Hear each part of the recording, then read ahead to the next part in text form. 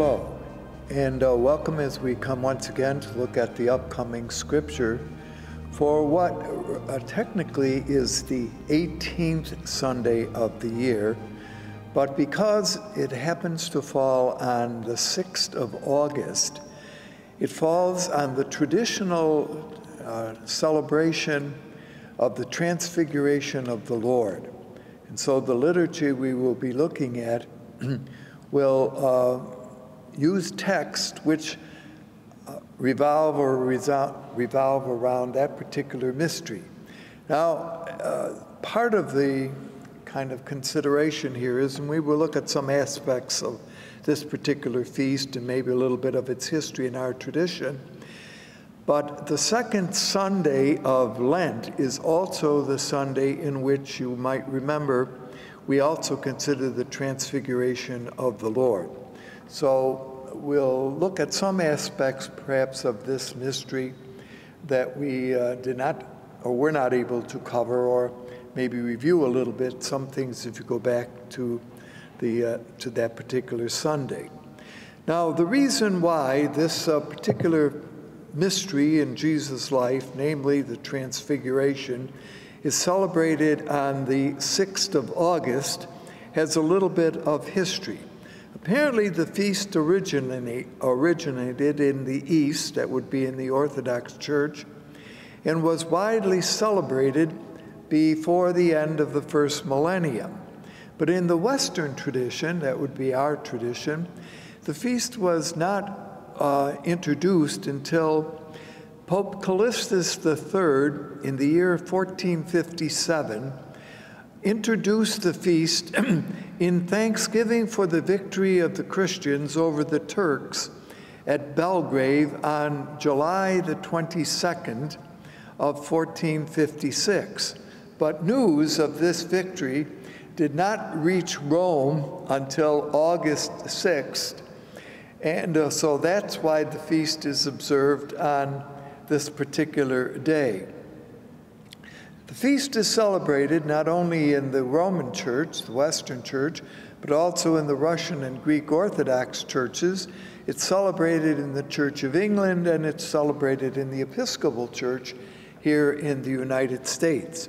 So all of that is a little bit of a background as to why August 6th turns out to be this day, and why it replaces the usual Sunday reading, which would be, and I just mentioned it in passing, which would be from the Gospel of Matthew, chapter 14, verses 13 through 21. We will not be looking at that, but I just want to mention that in passing.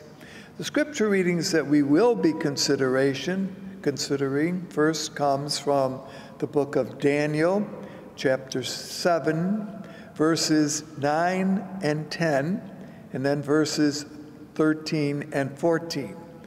The second reading comes from the second letter attributed to Peter, chapter 1, verses 16 through 19, and then the gospel reading is from Matthew, chapter 17, verses 1 through 9.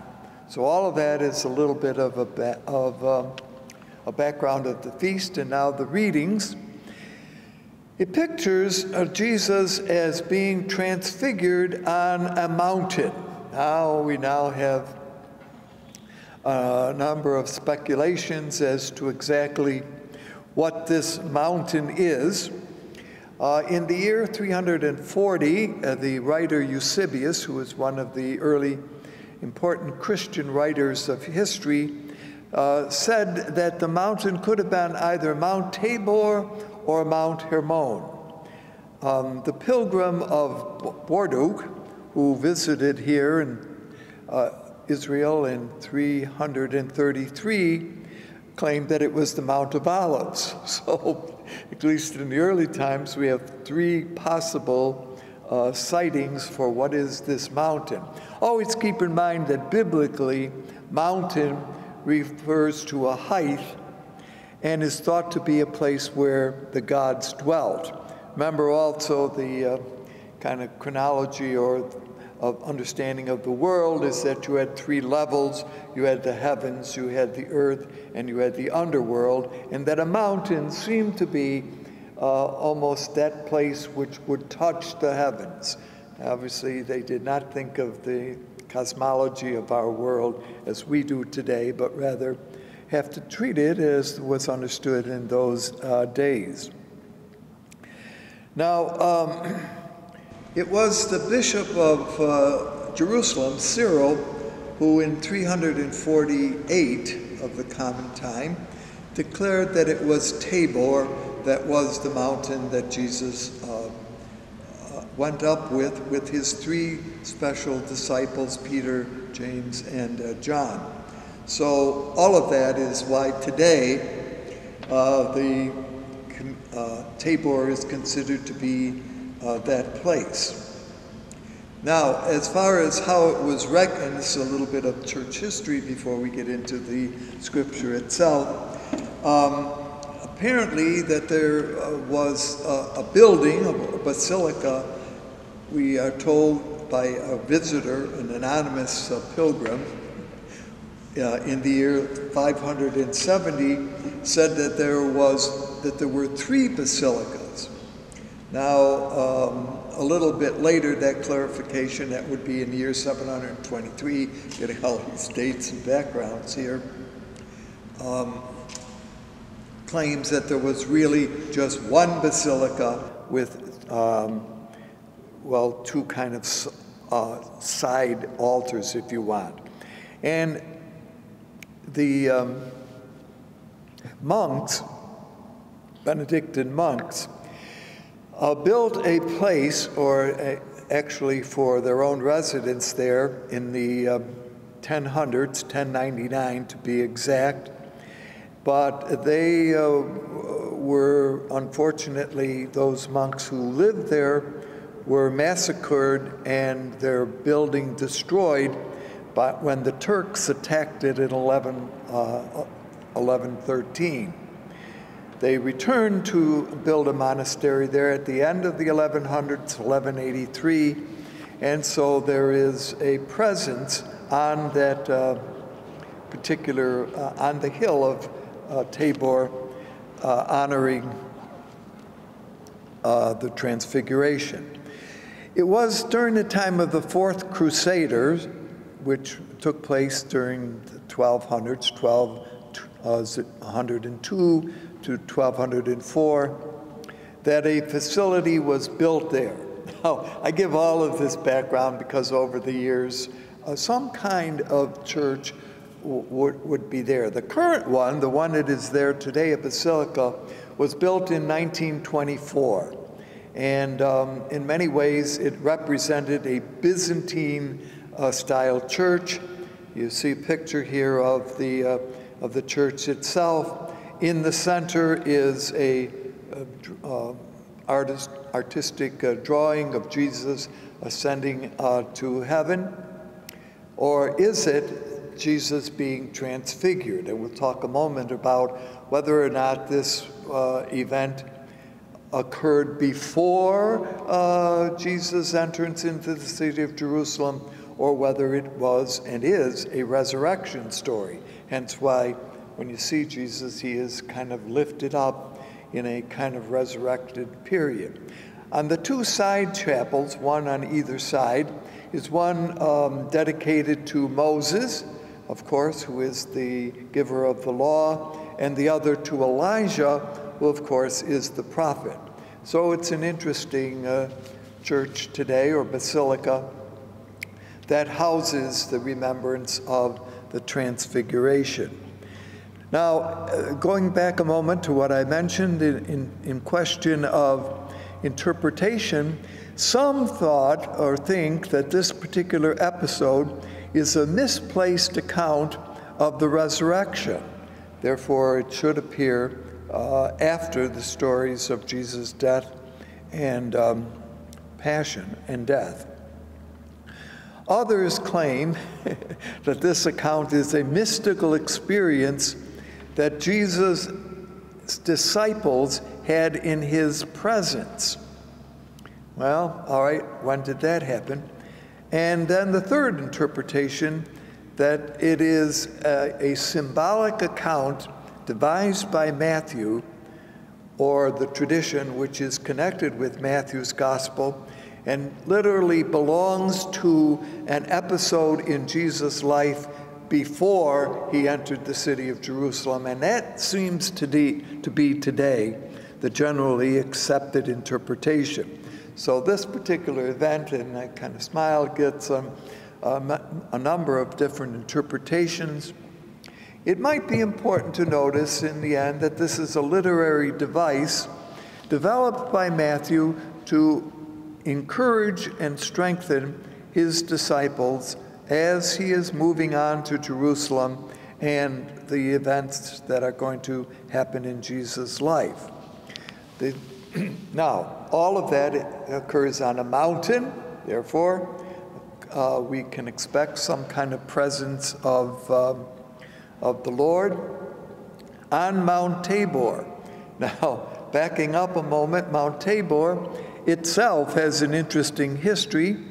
In the Hebrew Bible, or in the Old Testament, it was near the Mount of Tabor, when we go to the book of Judges, that we find that the Israelites defeated the army of the king of Azor under the hands of Deborah and Baruch, who was a judge. So there is some history of the importance of this hill or mountain in Israel's history. Another story related here is that 900 Canaanites' chariots were swept away. Apparently, a flood happened. This would happen near Megiddo. And you have to, and again, backing up a moment, if you go to this Church of the Transfiguration, to the side of it, you can go up some stairs and get a beautiful view of the Galilee area, particularly of the plain of Megiddo. And so there is the story there that the chariots of the Canaanites, it's a good story, a downpour occurred as they got to the foot of this mountain, clogged up the wheels of their chariots, and the Israelites were able to win the victory. All right, and there is more history connected with this particular spot, but all of this, again, is a little bit of background for the site of where the transfiguration of Jesus takes place. All right, now another point to notice here is that Matthew, and this is the gospel tradition that we're considering this time, Mark and Luke also have the story of the transfiguration. It is not found in the fourth gospel, but it is found in the synoptic tradition. But Matthew alone calls this a vision.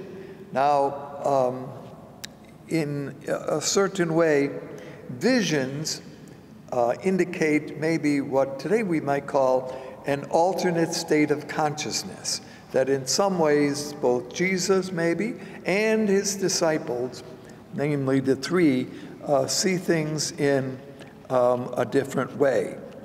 All right. Now,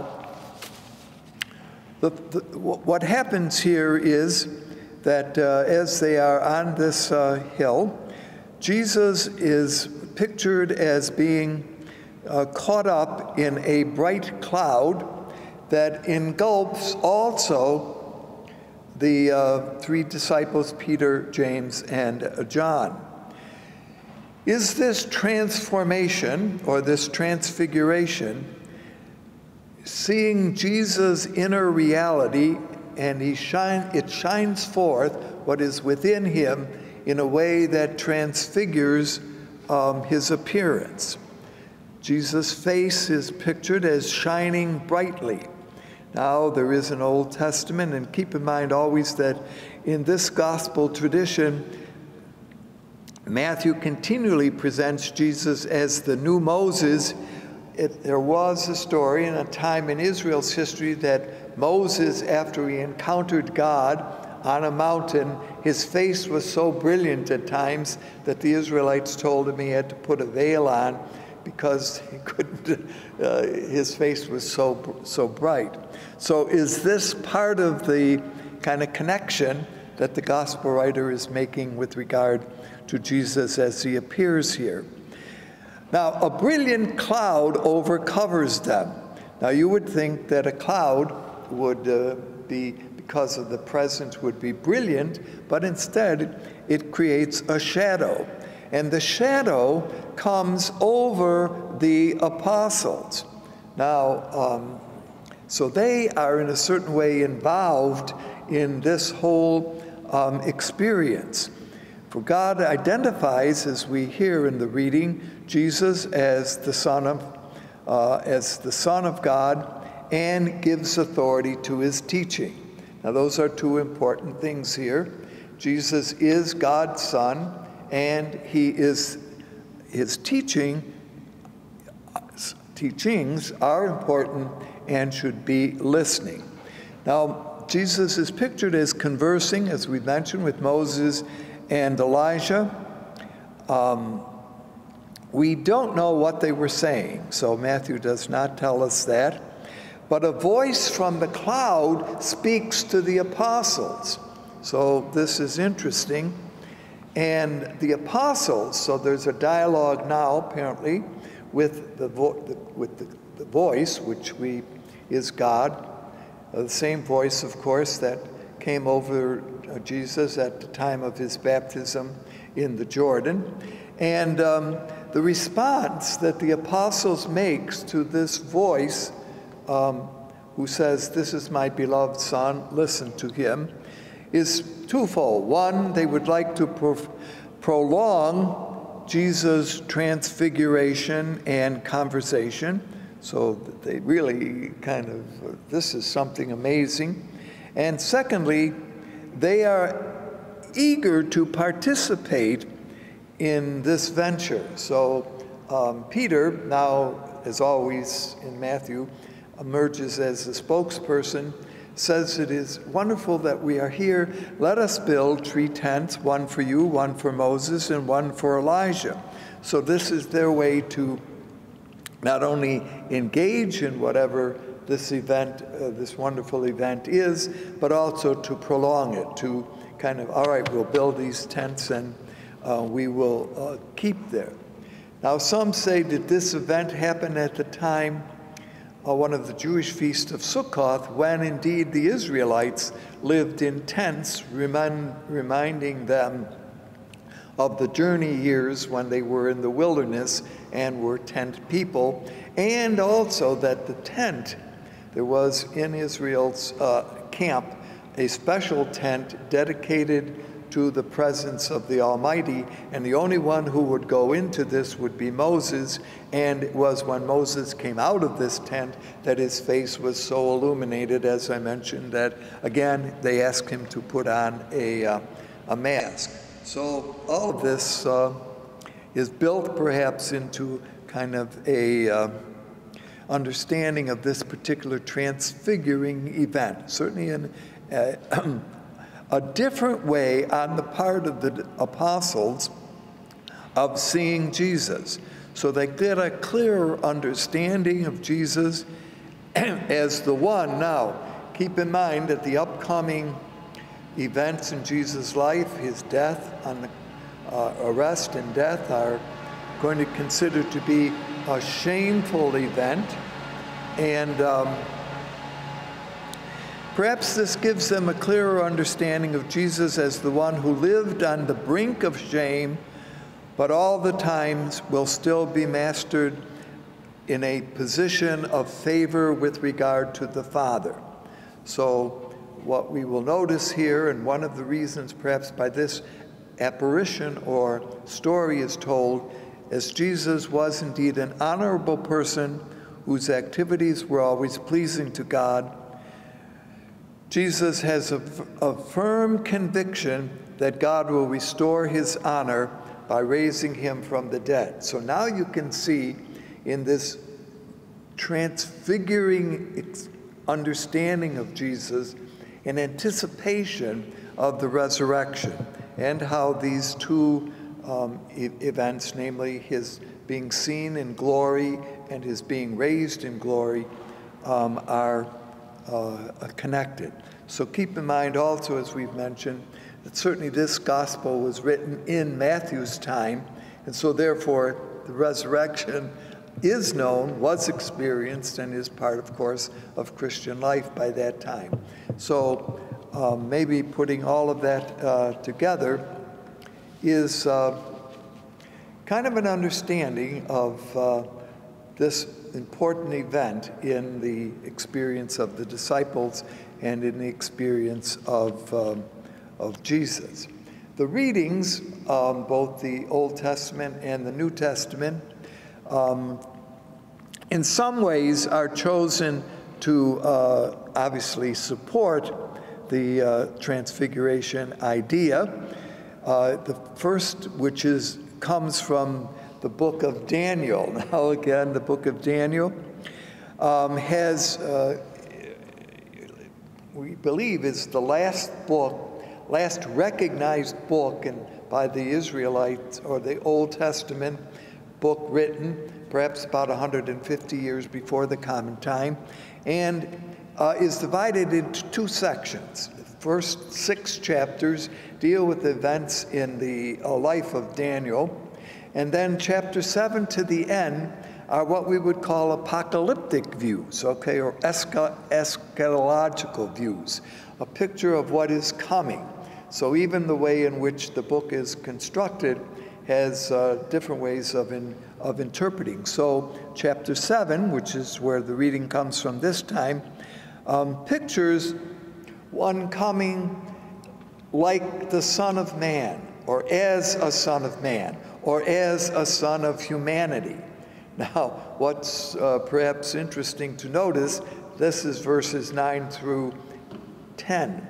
Back up a moment to the verses which are missing, verses 1 through 8, pictures these great creatures coming, powerful creatures, 4 of them, coming and rising in the heavens, and now comes one who is as a man or as a human being. So that's where this one picks up.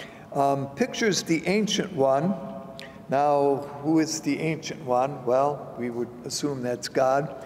Clothed with clothing bright as snow, hair white as wool, and of course, the interpretations that are taking place here is white indicates purity. White hair, I have to smile at this one, is generally considered to be belonging to an older person and is connected with wisdom. It's interesting that this image of the Ancient One is sometimes taken over by later Christian writers as an image of God the Father. So this is one of the places perhaps where this comes from. This Ancient One comes riding on a throne of flames of fire and with wheels that are burning. And that reminds one a little bit of the story connected with Elijah, the prophet whom you remember was taken up to heaven in a fiery chariot. So a lot of images go to work here in the Daniel book. One like a son of man. Now, of course, there's the word like, which is not the same as, or use the same word, doesn't mean the same as. Like means similar, but similar and same are, of course, 2 different understandings. And the like Son of Man comes riding on the clouds of heaven, of course. So again, this has that apocalyptic vision of a time yet to come. So the point being here is that this figure, like the Son of Man, is a mysterious figure and is installed by God as ruler over the whole universe. And he will be given an everlasting kingdom, and his kingdom belongs to earth. So again, keeping in mind you have heaven, earth, and the underworld. Here, the kingdom that will be established belongs to this world, to the earth. So why is that chosen? Well, again, you get all these different indications of light, splendor, magnificence, etc. Always, I have to smile, keep in mind that when we celebrate feasts, we look for readings that help us or are connected with the feast we're celebrating. So you can see why this one is chosen, because it has something to do with light and illumination and glory. And then the second reading, which comes from the letter attributed to Peter, one of the last letters written in the New Testament, one of three known as the pastoral letters. Well, no, this one stands by itself. Seems to, and it's a little more difficult to interpret, speaks of something extraordinary which is going to happen. That could this really happen? The author is determined to say, oh yes, it did happen. It happened already, but it will happen again. And why, says the writer of this letter, do I know that it happened? Because I was an eyewitness. So it's interesting, the viewpoint that is being taken here. And why do I know that? Because I was on the mountain there when it happened. Notice that this is a letter attributed to Peter, so therefore, was Peter the author of this? Well, obviously not, but it's written in the Petrine tradition. And I noticed this, but also, see, so although he is transfigured and in a way has come, he will also come again in glory. So this reading again reminds us that light comes out of darkness, that indeed with the Lord there is the dawning of a new day. A new day, of course, is this yet to be event, and that when this new day comes, there will be the rising of the morning star. So a number of interesting images are used here. The idea of a star over Israel reminds one also of a story that's found in the book of, in the Pentateuch books, in which the Moabite prophet Balaam, who was hired to curse the Jews by the Moabites, finds himself from time to time, as he tries to curse the Israelites, giving them a blessing. And the point here of this perhaps reference on the part of Matthew is that Balaam says, a star shall shine out, or shall come out of Jacob. So is this, therefore, all of this an allusion, as we hear, to the coming of Jesus? So on this particular feast, as I say, with its history and which its place, we remember the graciousness of God in transfiguring Jesus, and in when we celebrate transfiguring us. There's a certain irony, as this particular feast is observed on the 6th of August, that in the year 1945, on this very day, August the 6th, a new kind of light came into the world, a destructive light, when for the first time, over the Japanese city of Hiroshima, the atomic bomb was dropped on that city, and brought a light, all right, and we've all seen pictures of the cloud that emerged when that bomb was dropped, but it transfigured, if you want, or transformed a city into destruction.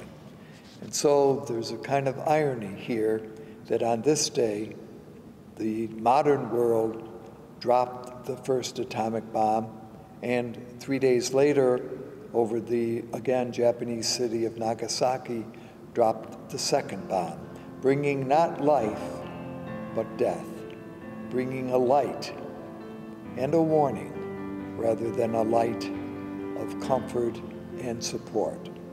Well, as we keep this day, may the Lord's light truly shine on all. Thank you for being with us. Hope to see you again.